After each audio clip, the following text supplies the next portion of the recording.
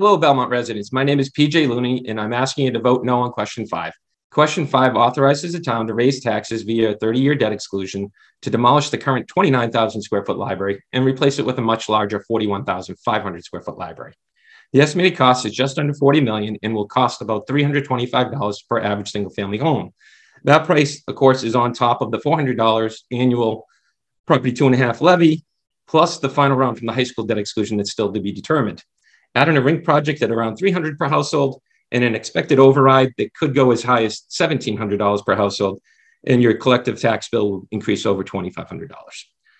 The Collins report released this summer essentially said the residential taxpayer is tapped out and we are spending more than we bring in.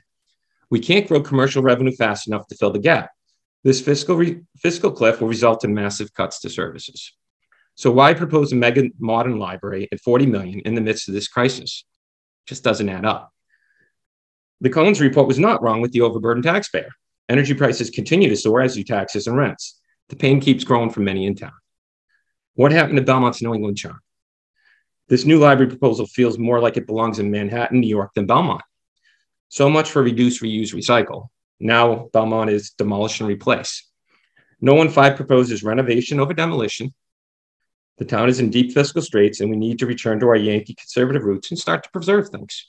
Please join me in voting no on question 5. Cheers.